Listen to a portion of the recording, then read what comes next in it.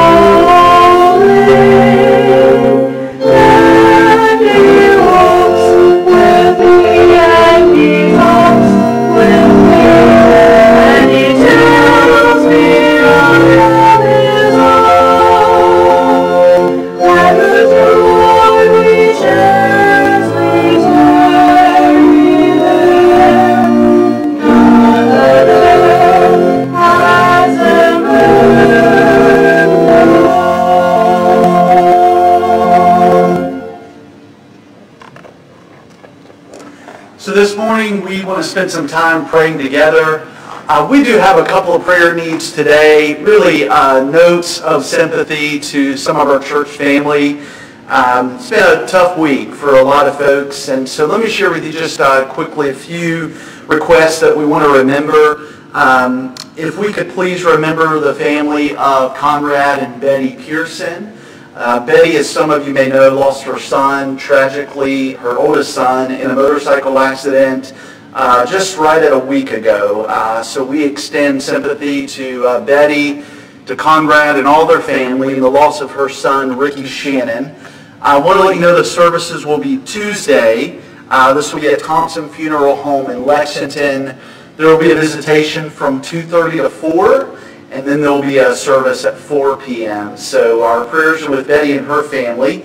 Also, we do extend sympathy to the family of Dave and Kelly Strom in the loss of Dave's nephew, 19-year-old Jalen. We want to pray for this family as Jalen passed away unexpectedly a week ago Friday. The memorial service or funeral service was actually this past Friday in Atlanta. So we want to lift this family in our prayers. And then former member Nadine Brazel, some of you may know already, this is from the week prior, but we extend sympathy to Chris and Becca Brazel in the loss of Chris's mom, Miss Nadine. So as we pray together, I know you probably had needs as well. These are very tough days in the life of so many. And so today, as we focus on God's goodness and the Lord giving us rest for our souls, I want you to know that I'm praying for you, that I'm praying for our church family. I'm praying that God would give you mental, physical, and emotional rest, and we'll talk about that in just a few minutes. I'm praying that God would give all of us rest for our weary souls. And so as we pray today, I just want to lead us in a time of prayer, and then we'll pray together the Lord's Prayer. So I'll have the words to that on the screen if you need those. So take a moment and bow with me, please, as we pray. And let's just take a moment of silence so that you can lift your prayer to the Lord right where you are. Bow with me as we pray together today.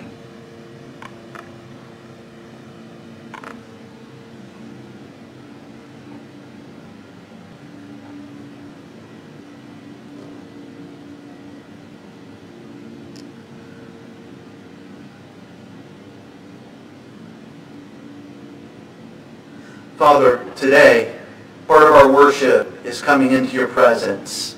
Lord, our worship is acknowledging who you are. Our worship is acknowledging your goodness in our lives. And Father, today, we just bow before you. We worship you, the creator of heaven and earth.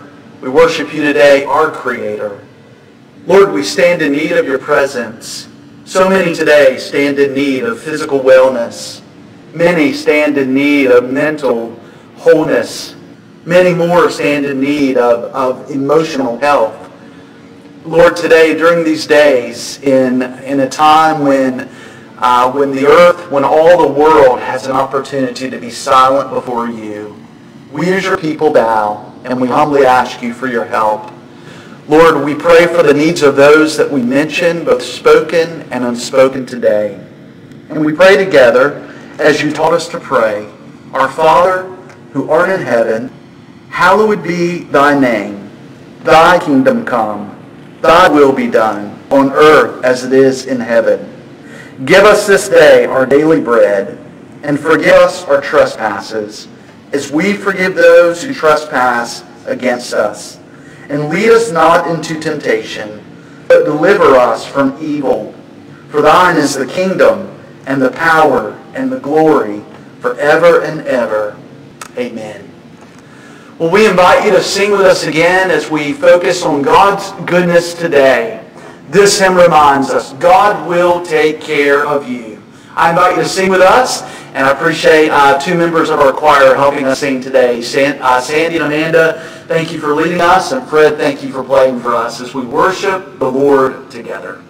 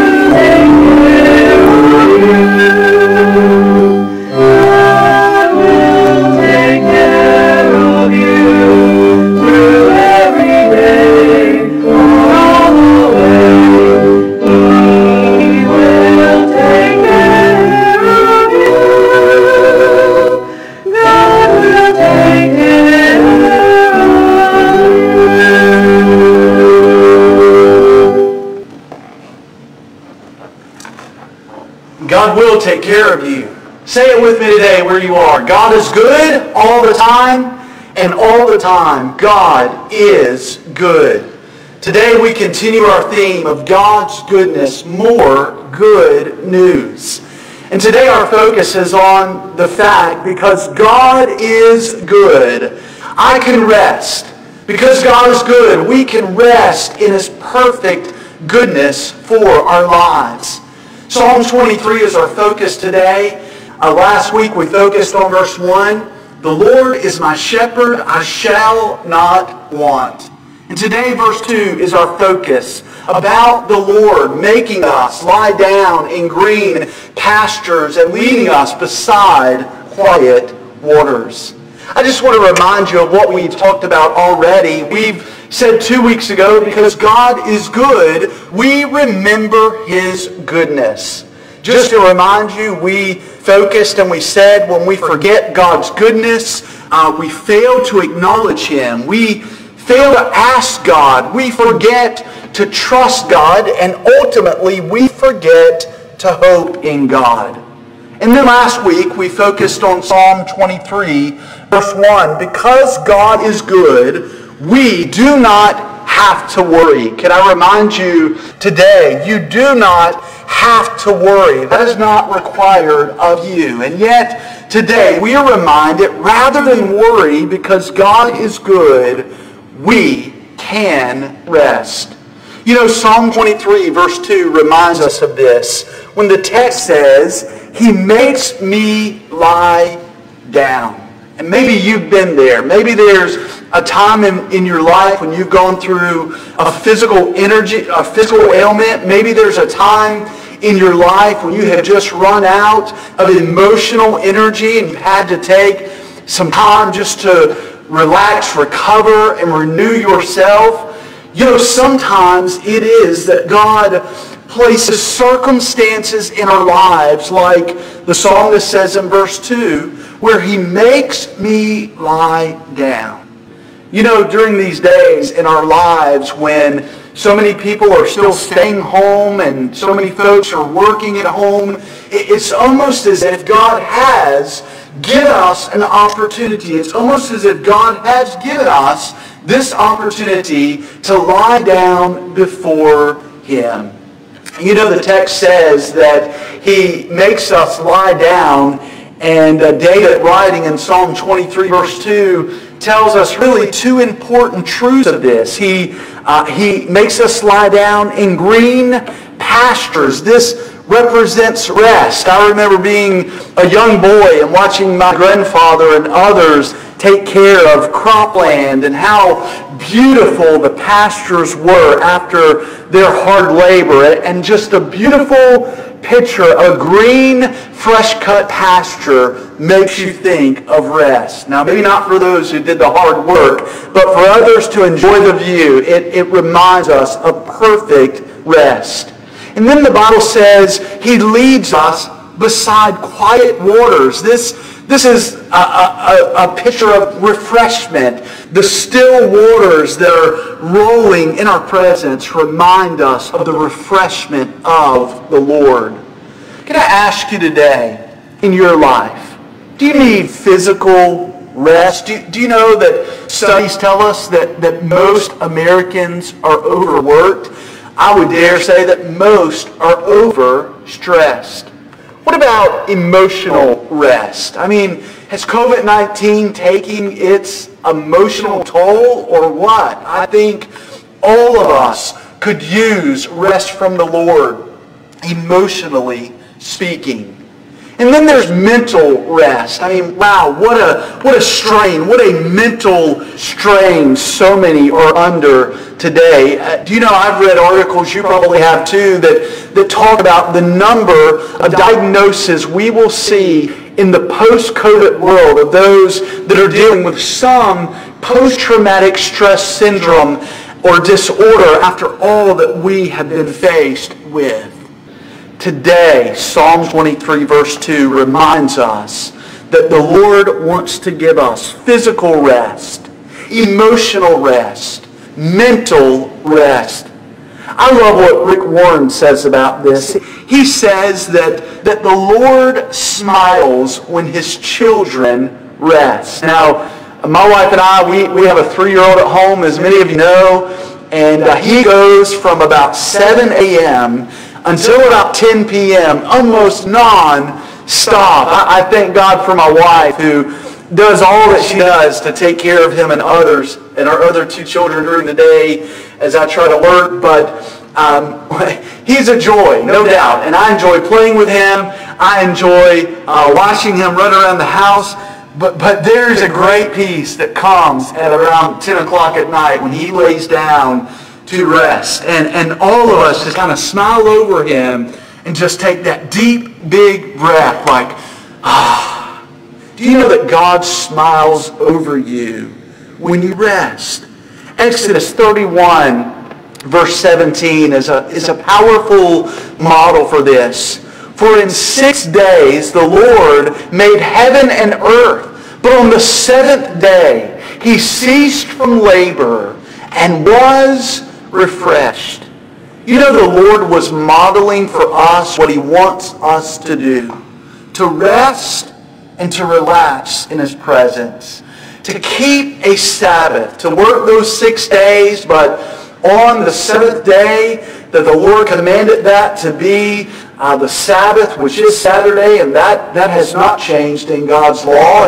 And we also observe the first day of the week, Sunday, as a day of worship in keeping with the New Testament church as well. But the Lord commands that we keep a Sabbath, that we keep a balance of rest in His presence and His goodness.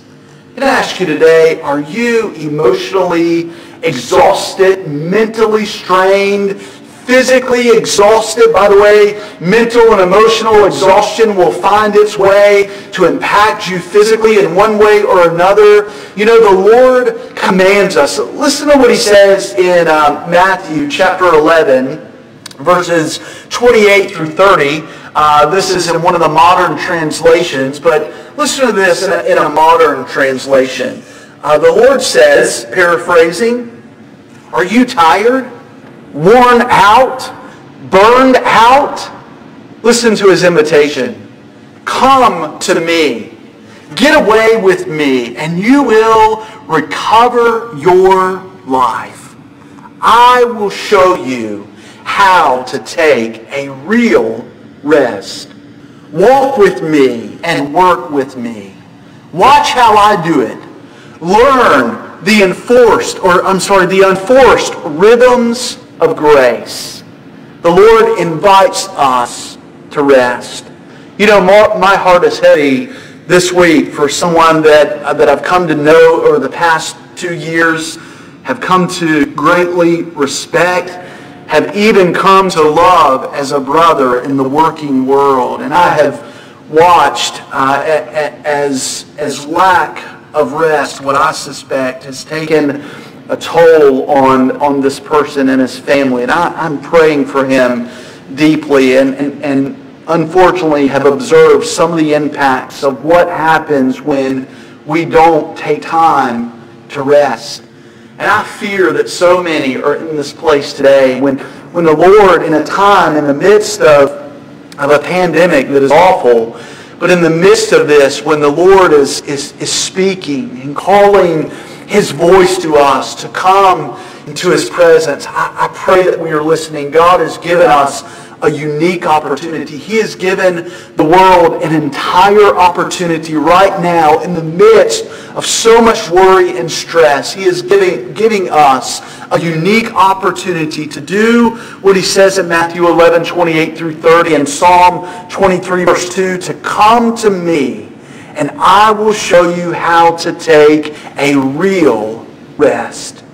So we ask the question, what prevents rest in our lives? I mean, Scripture is so clear. I mean, if the Lord is clear enough to give us a commandment to Sabbath and rest with Him, if the Lord is clear to model a healthy model of 6 days working and 1 day of rest, What is it that prevents us from doing this? We could all be experts at this. Let's be honest today. We could all be experts at what prevents this. But here are a few things that I think Scripture teaches us. One thing preventing us from resting as the Lord commands. And I'm not talking about being lazy, by the way. I'm just talking about soul rest. I'm talking about rest in the presence of the Lord. We don't do this because we think I must control this. We've talked about this the past 2 weeks, how not remembering God's goodness is often a lack of trusting Him. What prevents us from resting oftentimes is we think, I must control this. And this could be emotional control, it could be mental control, it could be economic control, whatever the case may be. I read the illustration that Rick Warren tells about going to lunch with a very wealthy man. And over lunch, they were talking about the gentleman's finances, because evidently the gentleman was expressing some concern about lack of finances, and Rick Warren says that he was extremely wealthy. And so Rick Warren, if you know him, he is such a great pastor. Some have said he's America's pastor. So Rick Warren asked him, so sir, how much more do you think you need to be secure? And would you believe the man answered back, oh, just about 20 or 30 million more. A lot of that is where we are. It is control, whether it's financial control, mental control, emotional control. A lot of times we do not rest because we think, I must control this. You know, the Scripture says in Ecclesiastes 6, verse 7, all of a man's labor is for his mouth, and yet the appetite is not satisfied. How much more do you need to be secure, the man? Or Rick Warren asked, the man said, oh, about 20, 30 million more. That is about not having a satisfied soul before the Lord. Another translation of Ecclesiastes 6, verse 7 says, we work to feed our appetites, but meanwhile, our souls go hungry. Can I ask you today, in the midst of your struggle to rest, how is your soul? How is the standing of your soul before our great God today? How is your deep-seated contentment in your life? If you're restless in the depths of your heart and soul, I encourage you today to trust the Lord and to let your soul be fed in Him. Another reason we are prevented from resting is not only do we say, I must control this, but we also sometimes say, I must have this. This can be known as materialism, wanting more things. Proverbs 23, verses 4 and 5 speaks about this. Do not wear yourself out trying to get rich. The writer of Proverbs says, when you set your eyes on it, it is gone. Ecclesiastes 4, verse 4, I have seen that every labor and every skill which is done is the result of rivalry between a man and his neighbor. This too is vanity and striving after the wind. That is what we've heard before, keeping up with the Joneses. And a lot of times we fail to rest because we think, I must have this. And then another thing that prevents us from rest is that phrase, I must do this. I've got to do this thing, or I must do this. Our minds never stop, and it's, I must do this, that, which is not a bad thing. I appreciate that value in people, that drive to do more. That's not necessarily a bad thing, but when that drive gets in the way, when we base our worth on our work, like Ecclesiastes 10 verse 15 says, "Fools are so exhausted by a little work that they can't even find their way home." Life is more than work. And think about life. So much we think about life as what we do. Think about it when you introduce yourself to somebody. The first question is often, well, what do you do for a living? When the real question is, well, tell me, who are you?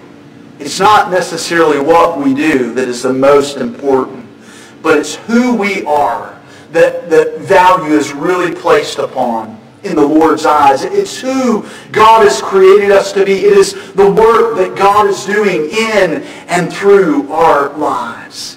And then the last reason that we often are prevented from rest is we think, I must be this. And again, motivation is not a bad thing.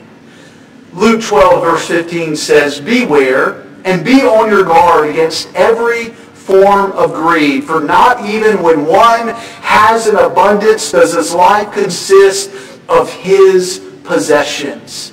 Your life is and should not be defined on how much you think, how much you make, or how much you accumulate, or how much stuff you have. But rather, the opposite is true. What is it that gives us rest in closing? It is saying we cannot control this. It is acknowledging to the Lord, Lord, I do not control this in my life, but you do. It is acknowledging, as we said last week, Lord, you are my shepherd. Lord, you are my shepherd. I shall not want. Today, do you need to acknowledge that you don't control this, but God does? What gives us rest is rather than us wanting, and I'm not just speaking materially here, I'm speaking in the depths of your heart and soul. Sometimes wanting more comes through coveting. It comes through desiring more than what God provides. And we want. And yet real rest comes when we acknowledge, like Psalm 23, it is the Lord who provides. Real rest comes not when we say, I must do, but real rest comes when we say God has already done. God has already done absolutely everything necessary in our lives. And so I invite you today, as we focus on Psalm 23 verse 2, as we focus on God's goodness, say it with me, because God is good, I can rest. Physically, emotionally, and mentally. I close again with what the Lord invites us today in Matthew 11:28. Are you tired, worn out, burned out? Come to me. Go away with me, and you will recover your life. I will show you how to take a real rest. Walk with me and work with me. Watch how I do it. Learn the unforced rhythms of grace. I invite you today to rest in God's goodness in your life. To say with the psalmist, the Lord is my shepherd, I shall not want. And let Him make you lie down in green pastures today for rest. And let Him lead you beside still waters today for refreshment. Would you take a moment to reflect on this as we close our time together? Thank you so much for joining with us today.